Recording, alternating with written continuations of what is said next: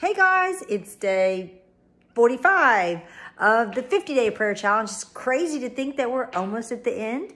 And I just thought that we would be thankful for this great day. It was an absolutely beautiful day here for our Shabbat. We got to do a little bike ride. I got to listen to some great teachings and then, then sat out in the sun for a while.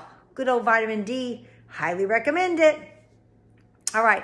So, Lord, we just thank you for this day. I thank you so much as we are ending October and moving to November, Lord, as things are getting closer and closer.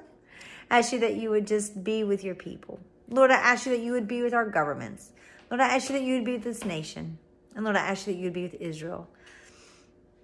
There's so many things that we could call out and cry out and ask you that you would quicken our hearts and show us on a very personal note things that we need to relinquish, things we need to let go and allow you to have control of, Lord. Things that we need to just remove from our lives, people that we need to speak truth to out of love, and people that we need to maybe sever relationships, and people we need to start new relationships with.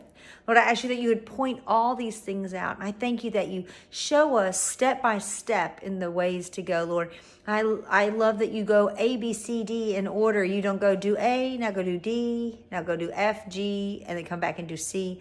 Lord, I thank you that you are a God of order, and you show it to us so that each thing unfolds properly. Lord, I ask you that you would also just minister peace to those. Lord, I know that there seems to be a cry of COVID increases, but Lord, I ask that you would allow no fear. Lord, that there would be a truth, an absolute truth that follows this. Lord, I thank you that you do have officials in place, and I know that you are aware of everyone there, that you've allowed them to be there. I ask you that they would be there, placed exactly where they need to be to do what they need to do. And Lord, if some of that is lies and deceit, I just ask that your people not be taken by the lies and deceit, that you would allow discernment and you would allow actual just peace in that discernment, not double-mindedness, Lord, that you would just allow us to not be double-minded. Lord, I ask you that you would be with all those all around the world, Lord. You would be with those in Israel. And the people, Lord, who are in lockdown, who are really feeling vulnerable, who are feeling truly desperate and depressed, I ask you that you would just give them a sense of hope. Put someone in their lives, or let them hear a message. Let them spend this time in your word. Lord, I thank you for the COVID. I thank you for this crazy thing, because you said be thankful in all things. Lord, I thank you for the chaos. You said be thankful in all things. And Lord, for those people who are seeking you, may this be the time that we call out, that we not miss the day of visitation, that we not miss you speaking in that still small voice, that we answer and say, just like Abraham, yes, I'm here. Just like Samuel, yes, I'm here.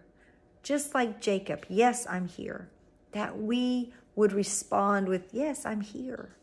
Not be like Adam, who hid out of fear, but that we respond in love. We respond in eagerness to serve you, even when it means dying to flesh, which is actually what we need to get better at. That we might die to flesh just like our Messiah did, that we might walk in him.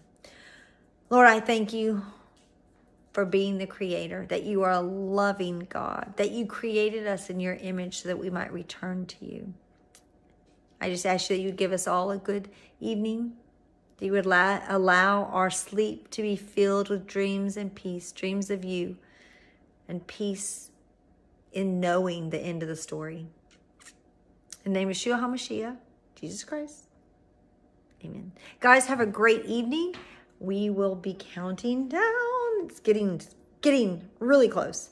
I just really suggest that you all get in the word and do not allow the spirit of fear anywhere in your presence.